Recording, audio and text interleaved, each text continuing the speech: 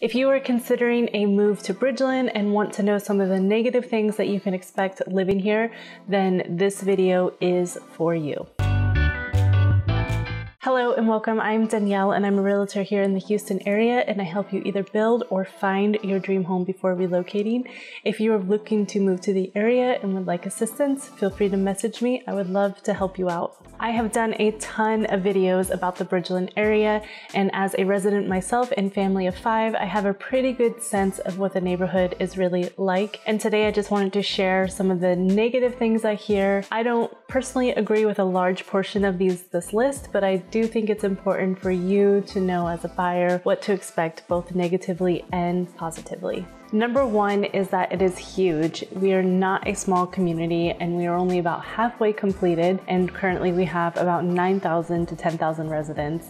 Upon completion, we'll probably have closer to 65,000 residents. This community is by the same developer as the Woodlands, and if you know anything about the Woodlands, it is now a large township up north, almost like its own city. So eventually, Bridgeland will probably be very similar to the Woodlands. The first con about being so large is the community events. Bridgeland puts on some spectacular shows during the holidays, and we have a lot of community events. However, there are a lot of complaints that residents are not able to enjoy these events because there are so many people.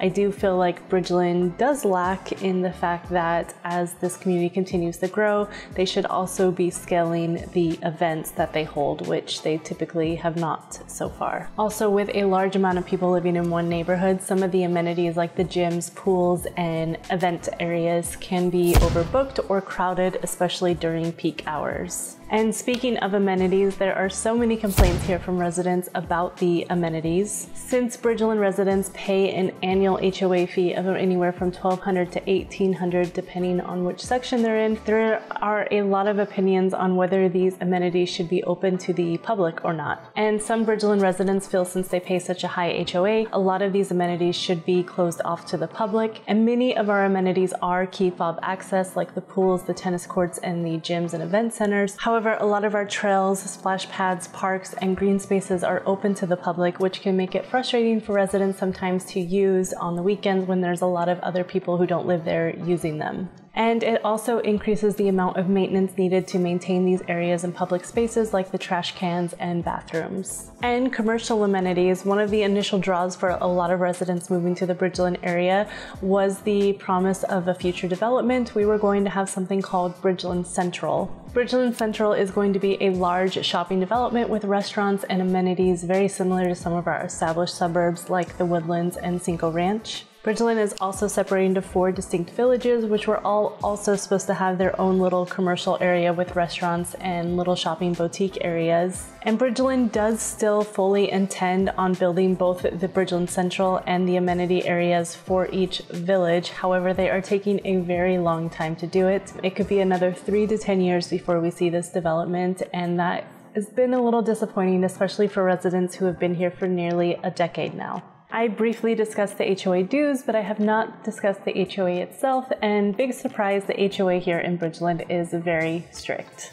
The pro is that the neighborhood always looks great and it helps maintain the value of your home. The con is that sometimes the HOA is simply annoying in what they call violations for. If you are going to live here, just anticipate that whatever you do to your front or backyard will need full HOA approval. A large portion of us here love the wildlife that Bridgeland has to offer. In fact, one of the main draws for me to live in Bridgeland was because of the nature and outdoorsy aspect of the neighborhood while still being convenient and close to the city. Since Bridgeland does have so much nature surrounding all the homes and the lakes, we do have snakes and nutrias and coyotes and rodents and bugs. And yes, we do have gators in the lake. They don't really bother anyone, and I don't think there's a whole lot of them. However, this can make some people living here a little uncomfortable, especially because the lakes are open for kayaking and fishing. So if you do plan to move here, just be aware that there is nature and there are bugs and wildlife living here.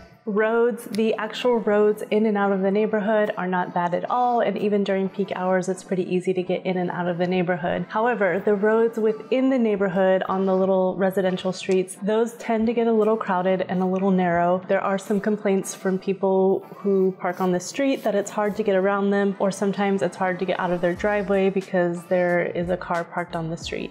And tax rates. We have some pretty high tax rates in this community, especially if you are building new construction. Our new construction tax rate in most areas is about 3.7%. This is mostly due to the mud tax, which will go down very slowly over time, but it is a large chunk of change. So make sure to do your research on the taxes here before you build or buy a home. Home prices are also higher than average for the area. In the Bridgeland area currently, with mixing in new construction, the price per square foot is about $213. For other established master plan communities in this Cypress area, especially ones that no longer have new construction, the average price per square foot is about $185. So there is a significant difference in the cost of living. There are many reasons for this, and I've done a ton of videos as to why Bridgeland is so great, so make sure you check those out. Besides schools and location, the main reason is there really isn't another neighborhood like Bridgeland, especially in Houston, or really anywhere for that matter.